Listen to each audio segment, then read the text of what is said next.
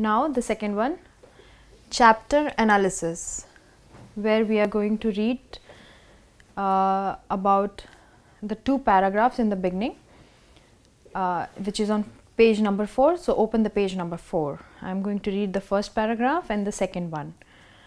Now here, for 14.5 months, I lived in my little cell or room in Dehradun jail, and I began to feel as if I was almost a part of it. I was familiar with every bit of it. I knew every mark and every dent on the whitewashed walls and on the uneven floors and the ceiling with its moth-eaten rafters.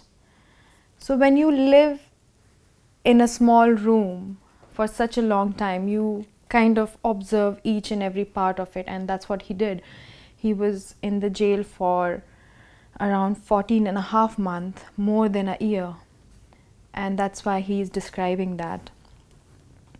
In the little yard outside, I greeted little tufts of grass and odd bits of stone as old friends. I was not alone in my cell, for several colonies of wasps and hornets lived there. Wasps and hornets are a kind of छोटी मधुमक्खियाँ होती हैं पीले रंग की, तो उनके छत्ते वहाँ लगे हुए थे उनके सेल में. In the little yard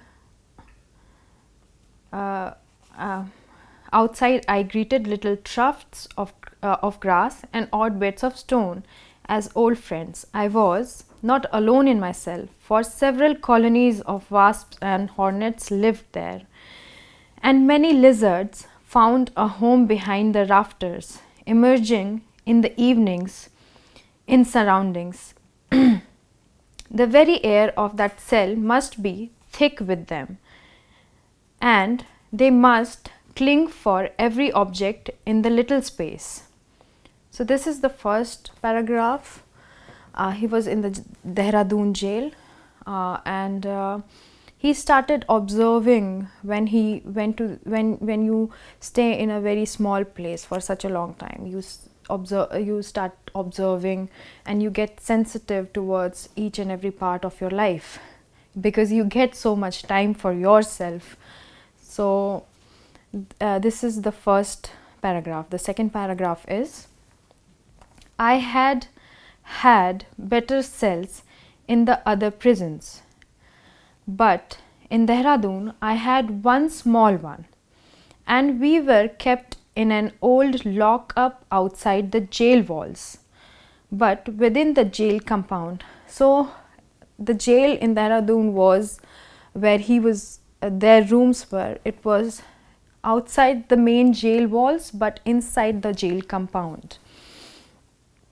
This place was so small that there was no room to walk about in it, and so we were allowed morning and evening to go out and walk up and down in front of the gate, a distance of about 100 yards.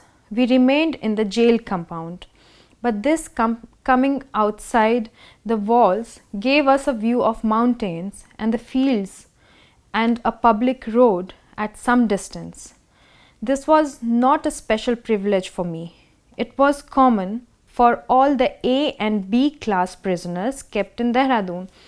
So at that time there were classes between the prisoners. There were A and B, which was the jail authorities has given them a little bit of more privilege than the other jailers. But privilege means सुविधा. सुविधा उनको ज़्यादा दी जाती थी दूसरे कैदियों की तुलना में, पर ये उनके लिए कोई बहुत बड़ी चीज़ नहीं थी.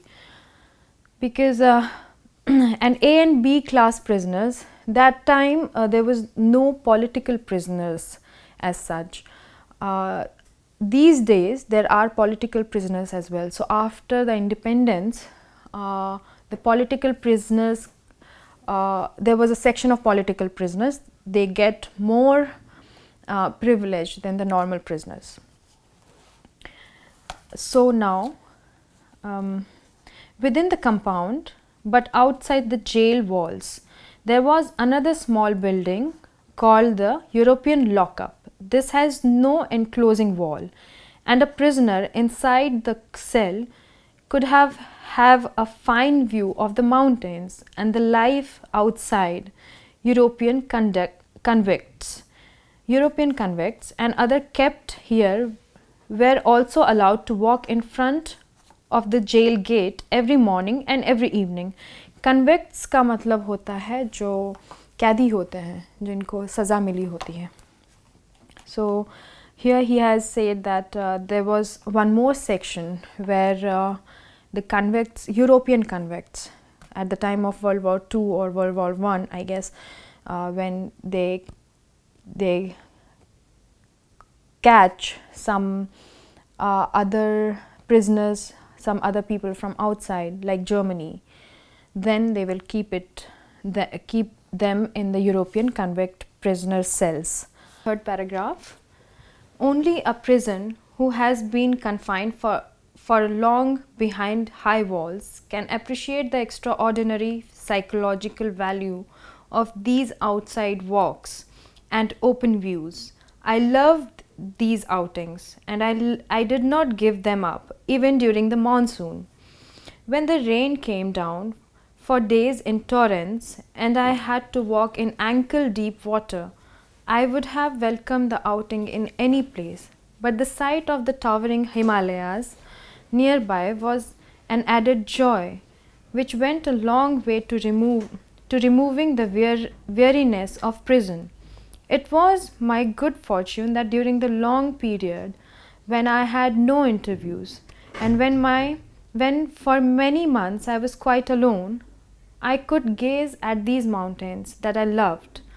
I could not see the mountains from my cell, but my mind was full of them, and I was ever conscious of their nearness, and a secret intimacy seemed to grow between us. Here he is trying to tell about the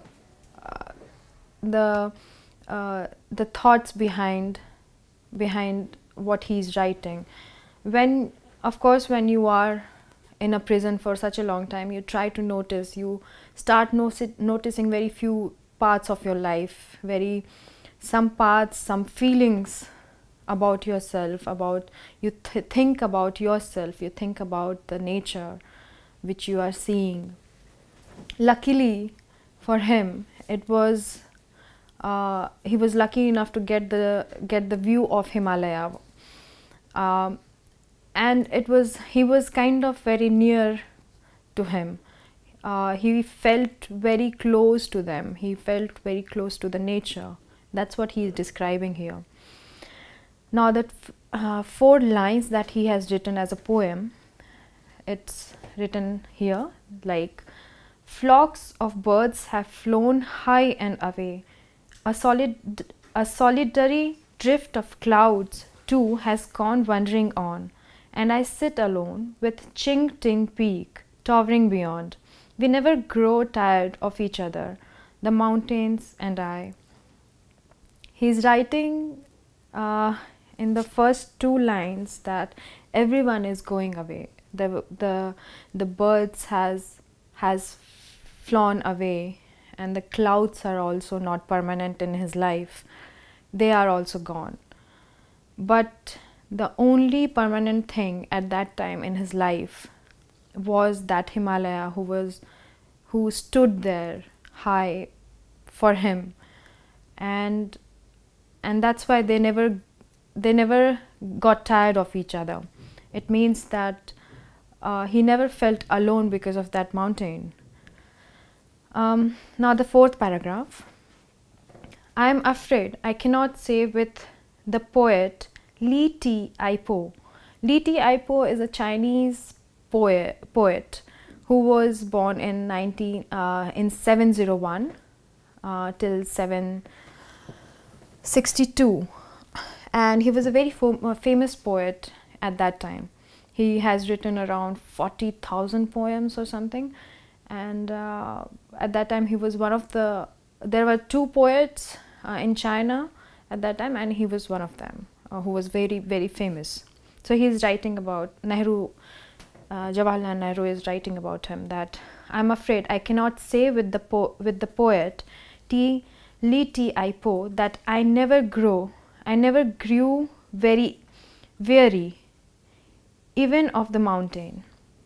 Li Ti Po, or called as Li Bai, he was a drunkard. He used to drink a lot, but he used to imagine things. He used to be very sensitive about the mountains, about the nature, and his poetic style was very different. And he's not comparing. He's saying, Jawaharlal Nehru is saying that I cannot compare myself with him. He was a great poet, but still I try to catch up with him. Now that I never grew weary even of the mountain, but that was a rare experience.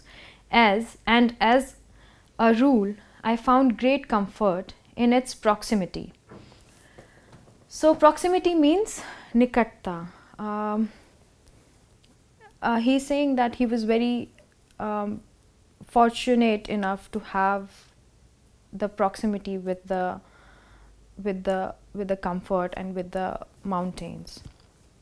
Its solidity and calm looked down upon me with the wisdom of million years, and mocked at my varying moods and soothed my fevered mind. So he's trying to say that the mountain was kind of mocking him all the time, मजाक उड़ाना, और क्योंकि ये इतने दिनों से prison में थे, and he was very moody, and he was being very moody at some times. He was being sad or happy about it, and the mountain was kind of a symbol for him that, see, I'm here. The mountain is saying that I'm here. I'm a permanent person. I don't get affected by anything in my life. So that's what he's trying to say in the 4th paragraph. Now the 5th one. The spring was very pleasant in Dehradun, and it was a far longer one than in the plain below. The winter had denuded almost all the trees of their leaves. So in winter, in the springtime, all the trees, their leaves leave the trees, and the tree is kind of only skeleton. So he's describing that. And they stood naked and bare. Every 4 magnificent peepal trees, even 4 magnificent peepal trees, which stood in front of the jail gate, much to my surprise, dropped nearly all their leaves. Gaunt and cheerless, they stood there till the spring air warmed them up again and sent a message of life to their innermost cells. Here he's saying that he's describing about the tree. People के पेड़ जो होते थे, even वो ठंडियों में खाली हो जाते थे, उनके पत्ते गिर जाते थे. And then when the spring comes, the warmth of the whole nature brings the life in those trees. Suddenly there was a stir both in the peepals and the other trees, and an air of mystery surrounded them, as of secret operations going on behind the scene. Here he is describing in a bit theatrical way that in the spring something is happening behind the wall, behind the trees. A magical thing is happening, that these trees are getting life again. Something is in the air of the spring that gives them life.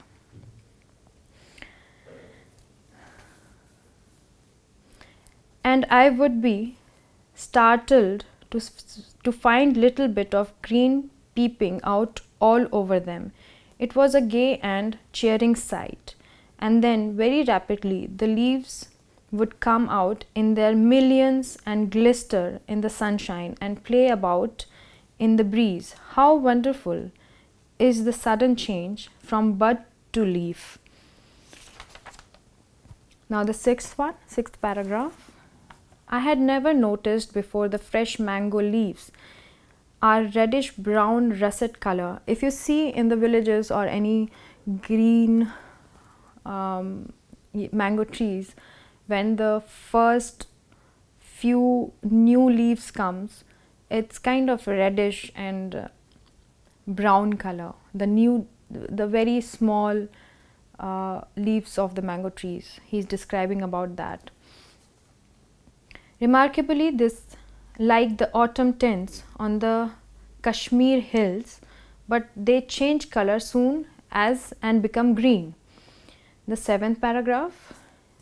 The monsoon rain were always welcome, for they ended the summer heat, but only could have too much of a good thing. And Dehradun is one of the favored haunts of the rain god. Within the first 5 or 6 weeks of the break of the monsoon, we would have about 50 or 60 inches of rain.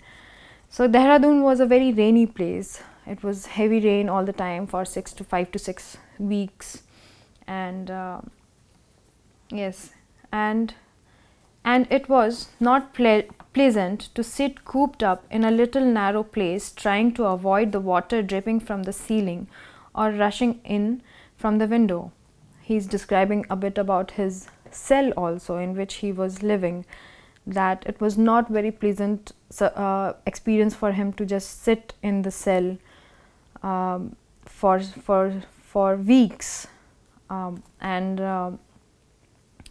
where the raindrops are coming from the ceiling and getting inside your room all the time, and everything is dingy and wet. And the eighth paragraph. Autumn again was pleasant, and so was the winter, except when it rained with thunder and rain and piercing cold winds.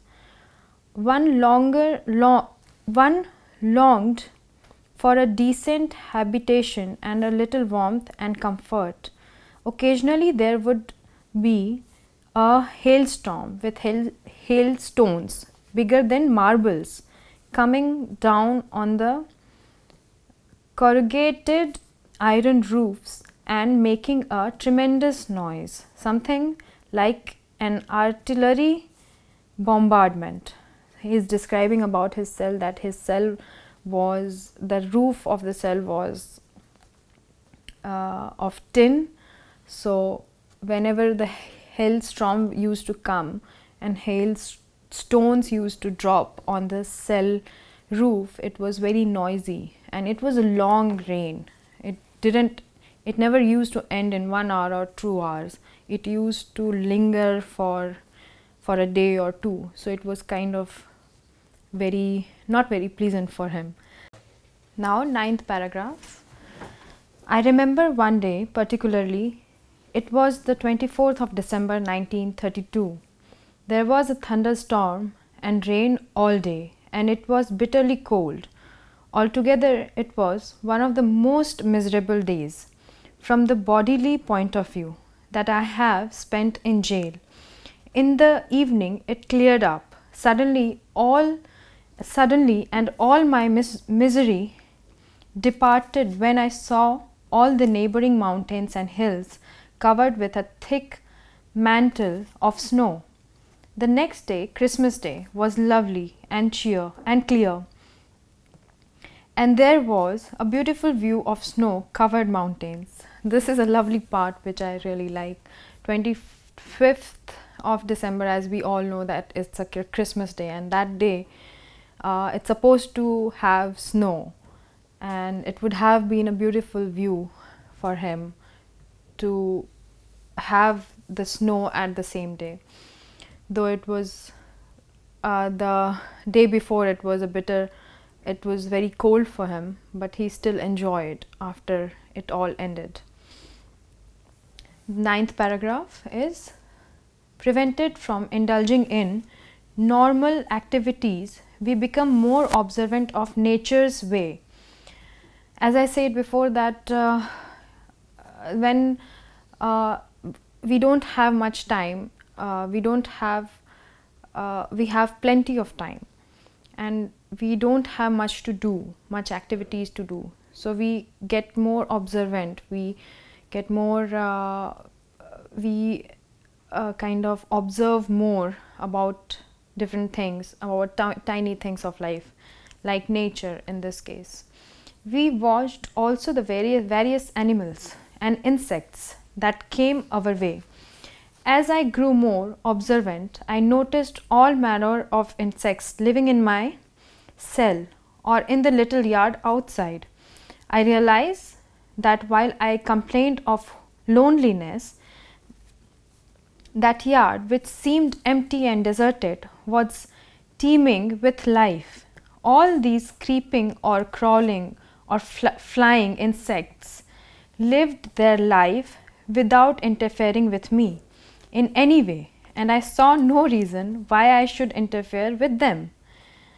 But there was continuous war between me and the bedbugs, mosquitoes, and to some extent flies, wasps and hornets. I tolerated, and there were hundreds of them in my cell. There had been a little tiff between us.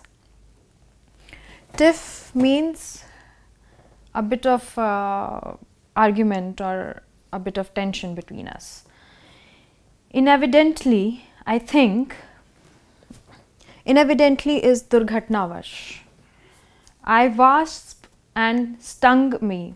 Incidentally, I think a wasp had stung me. एक बिढ़नी ने या एक मधुमक्खी ने उनको काट लिया. वास्प बिढ़नी को कहते हैं, येलो कलर की होती है, और एंड स्टंग का मतलब होता है कांटा चुभाना. In my anger, I tried to exterminate the lot, but they put up a brave fight in defense of their territory home. In this also he is appreciating, though the wasp has stung him, he is appreciating the fight between them. Now, home, which probably contained their eggs, and I desisted and decided to leave them in peace if they did not interfere with me anymore. For over a year after that, I lived in that cell, surrounded by these wasps and hornets, and they never attacked me, and we respected each other. So there was a mutual respect and a boundary for each other after that point of time, that they kind of both has understood that, okay, not to disturb each other and live in peace. The 11th paragraph is bats I did not like, but I had to endure them. They flew soundlessly in the evening dusk, and one could just see them against the darkening sky. Airy things, airy means ajeeb hona, weird hona. Airy things, I had a horror of them. They seemed to pass within an inch of one's face, and I always afraid that they might hit me higher up in the air, past the big bats, the flying foxes. Sometimes in the villages, when we go at the night time or at the evening time, we can actually see them, the little bats, which goes here and there in the evening time, and sometimes we also get scared of, if they will hit us or not, but they never hit us. They do their own work, they collect their food, or they collect their food for their child, but they never interfere our life. We are the one who interferes their life. So now the 12th paragraph. I used to watch the ants and the white ants and other insects by the hour, and the lizards as they crept about in the evening and stalked their prey and chased each other, wagging their tails in a most comic fashion. Ordinarily, they avoided wasps, but twice I saw them stalk them with enormous care and seize them from the front. Here we generally don't talk very nicely about lizards, but here he is also appreciating the way they walk, or the way they wag their tail. So it shows that how the author is seeing the nature, even the tiny bit, and even the tiny parts of nature. And he's saying that they used to avoid wasps. The बिढ़नियाँ जो होती हैं वो generally जो lizards होते हैं वो बिढ़नियों को avoid करते हैं खाने से. But here he was, there were some times that they used to get them from the front, not from the back, because they had stings. So I did not know if this avoidance of the sting was intentional or accidental. But it's kind of weird that to understand that if they are doing it intentionally or they are doing it on purpose, that not to eat them, not to eat the wasps from the back because they have stings, and from the front. So that could be also their thought that okay, let's eat them from the front, not from the back. And the 13th paragraph.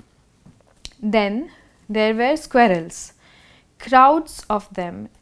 If trees were about, they would become very venturesome. Venturesome का मतलब होता है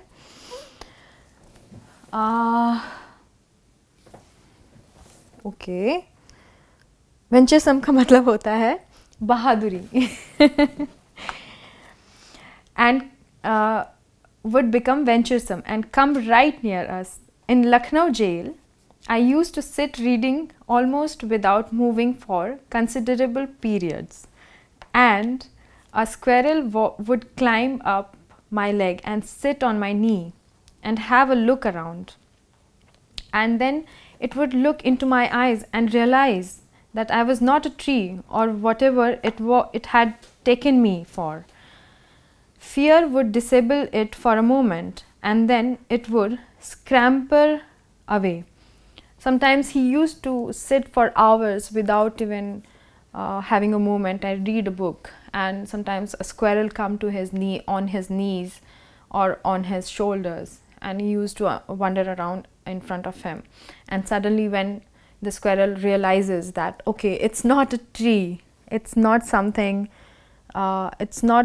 it's alive, it's a human being, then it used to get a bit afraid of it, and then suddenly they go away.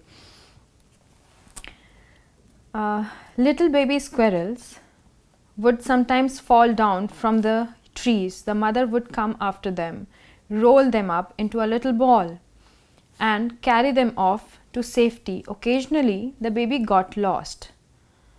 One of my companions picked up 3 of these lost baby squirrels and looked after them. They were so tiny that it was a problem feeding them. The problem was, however, solved rather ingeniously. A fountain pen filler with a little cotton wool attached to it made an efficient feeding bottle. So one time there were 3 baby squirrels. छोटे जो बच्चे होते हैं गिलहरी के, वो गुम गए उनकी माँ से, और उनका जो एक कंपेनियन था साथ में रहने वाला जेल में, he saved these 3 squirrels and took care of them. The problem was that they were so small that it was very hard to feed them. So they kind of did experiment about how to feed them. They used a fountain pen and filled it up with whatever they used to feed them, maybe milk or water, and that's how they solved the problem. Now the 14th paragraph. Pigeons abounded in all the jails I went to, except in the mountain prison of Almora. There were thousands of them. Sometimes the jail officials would shoot them down and feed on them. There were mannas, of course. They are to be found everywhere. So he's talking about the pigeons, and there was another bird called manna, which you can find anywhere, but found anywhere. A pair of them nested over my cell door in Dehradun, and I used to feed them. They grew quite tame, and if there was any delay in their morning or evening meal, they would sit quite near to me and loudly demand their food. It was amusing to watch their signs and listening to their impatient cries. So they were kind of pet to him. He used to get habituated with feeding them all the time. So whenever he got late on feeding them, they used to come to him and remind him about that. The 15th paragraph now. In Naini, there were thousands of parrots. A large number of them lived in the crevices of a barrack walls.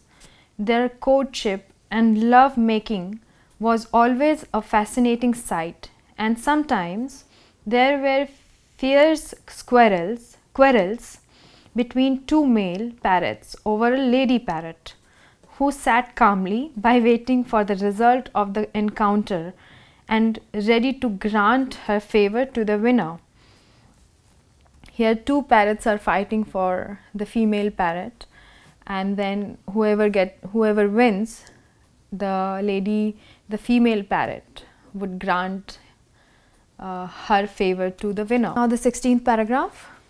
Dehradun had a variety of birds, and there was a regular jumble of singing and lively chattering and twittering, and high above it all came the koel's plaintive call. During the monsoon and just before it, the brain fever bird visited us, and I realized soon why it was so named. It was amazing, the persistence with which it went on repeating the same notes.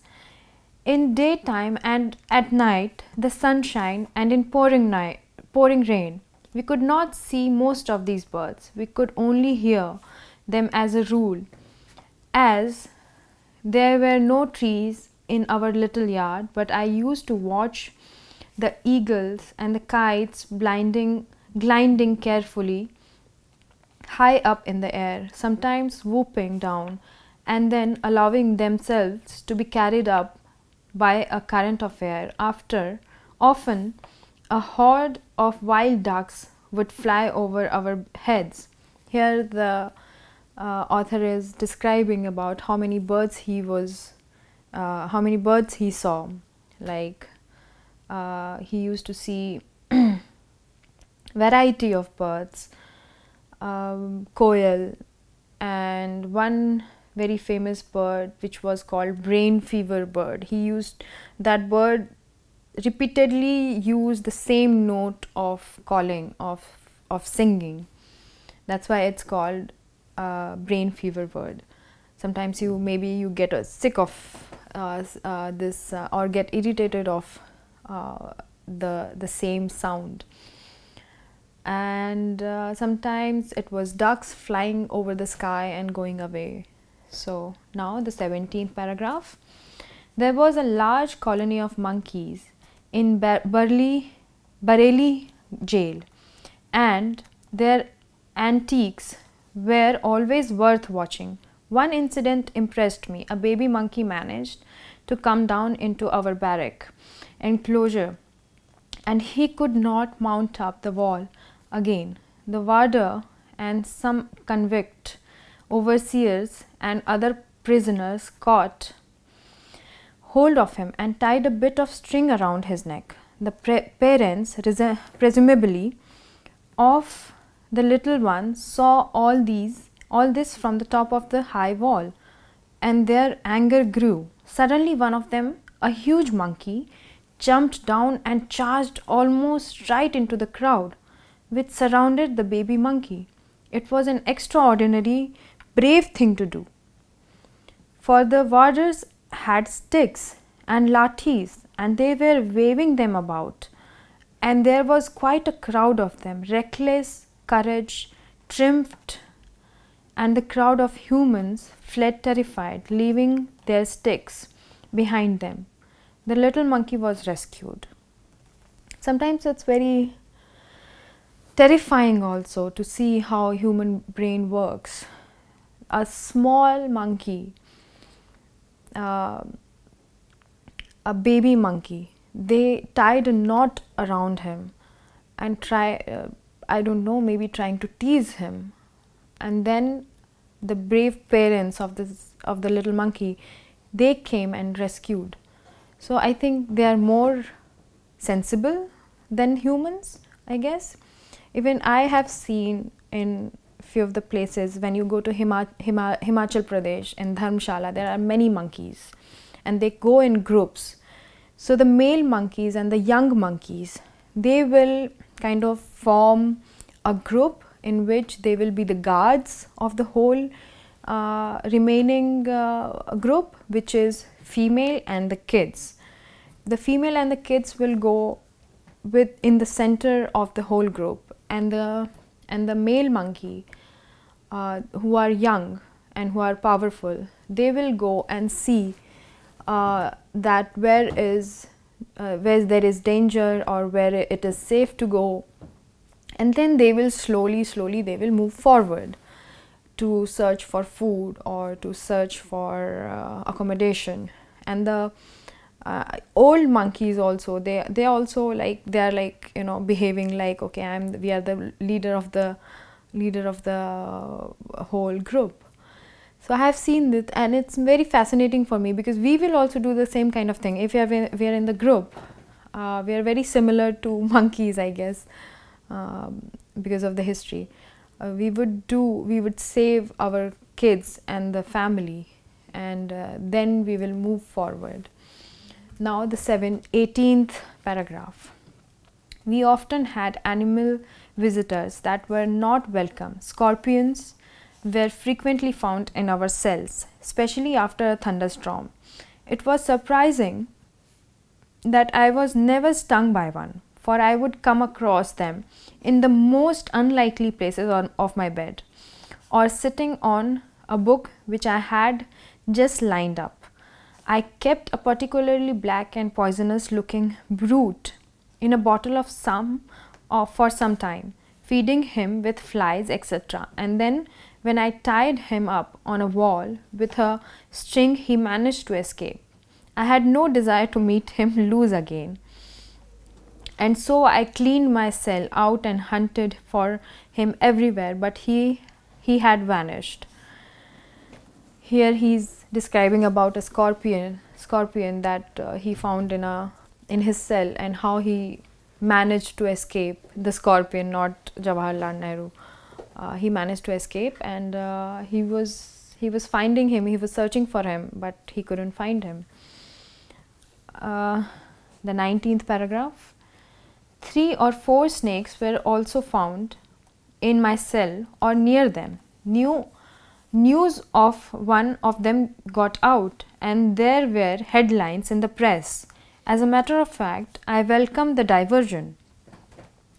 Prison life is dull enough, and everything that breaks through the monotony is appreciated. Not that I appreciate or welcome snakes, but they do not fill me with terror as they do some people.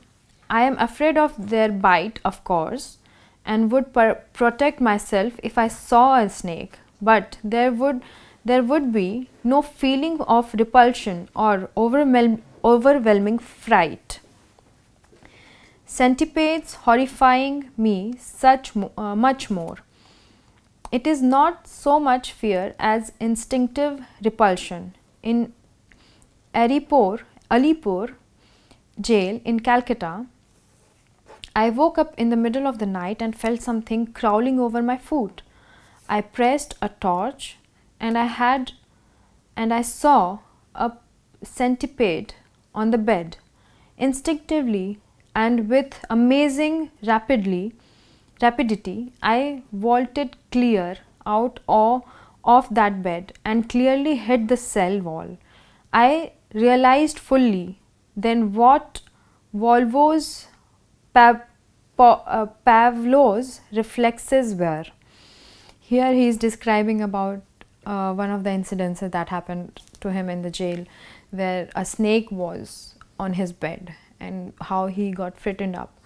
But then again he is also describing that if he will see a snake somewhere, he won't get scared of it as many other people would. He is kind of a nature friendly person. That's what the author is describing here. In Dehradun, I saw a new animal, or rather an animal which was new to me.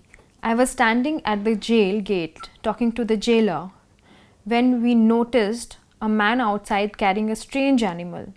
The jailer sent for him and I saw something between lizard and a crocodile, about 2 feet long, with claws and a scaly covering. This animal, which was very much alive, had been twisted around in a most peculiar way, forming a kind of knot, and its owner had passed a pole through this knot and was merely carrying it in this fashion. He called it a bow. When asked by the jailer what he proposed to do with it, he replied with a broad smile that he would make a bhuji, a kind of curry, out of it. He was a forest dweller. Subsequently, I discovered from reading F.W. Campion's book, The Jungle in Sunlight and Shadow, that this animal was the pangolin. So, in the 20th paragraph, he is writing about he saw a new animal that he never saw it before, and the guy who was taking it, he was calling it bow, and then he got to know by reading a book that it was called pangolin. So this was the 20th paragraph. Now the 21st one. Prisoners, especially long-term convicts, have to suffer most from emotional starvation. Often they seek some emotional satisfaction by keeping animal pets. The ordinary prisoner cannot keep them, but the convict overseers have a little more freedom, and the jail staff usually does not object. The commonest pets were squirrels and, strangely, mongooses. Dogs are not allowed in the jail, but cat seems to be encouraged. A little kitten made friend with me once. It belonged to a jail official, and then he was transferred. He took it away with him. I missed it. Although dogs are not allowed, I tied up with some dogs accidentally in Dehradun. A jail official had brought a bitch, and then he was transferred and he deserted her.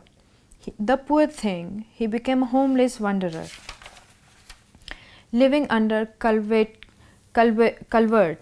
picking up scraps from the warders, usually starving. As I was being kept in the lockup outside the jail proper, she used to come to me begging for food, and I began to feed her regularly, and she gave birth to a little of pups under a culvert.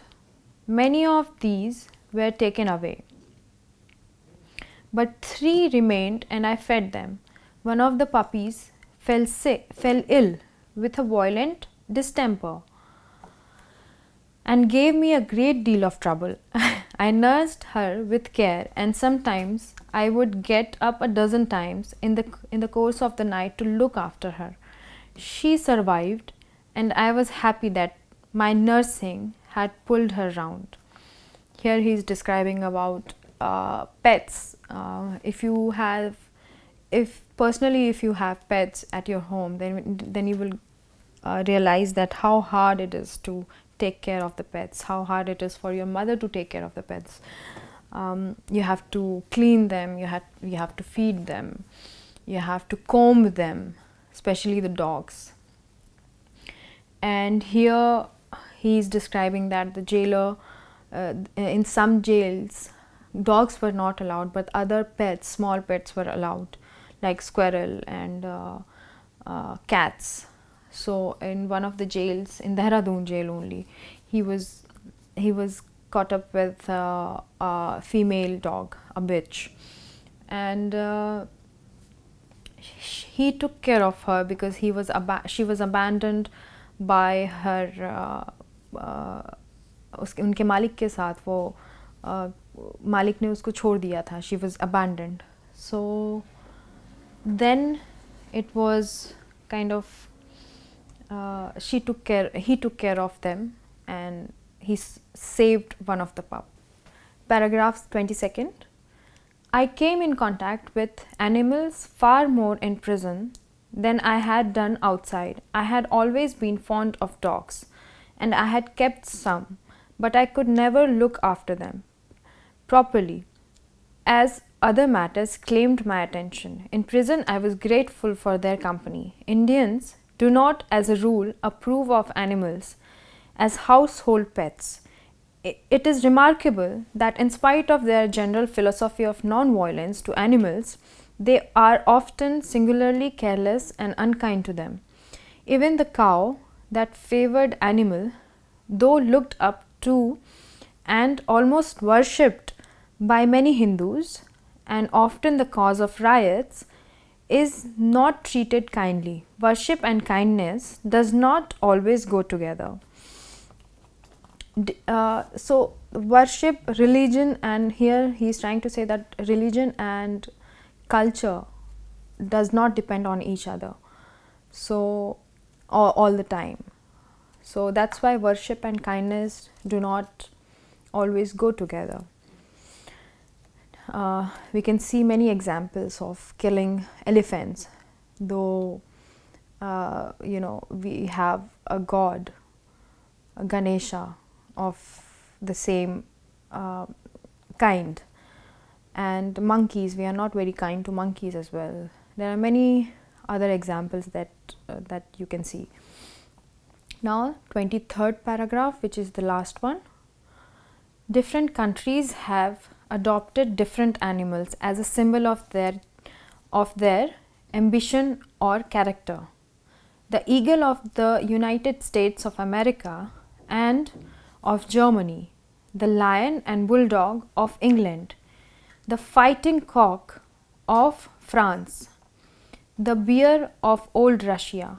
How far do these patron animals mold national characters? Most of them are aggressive fighting animals, beasts of prey.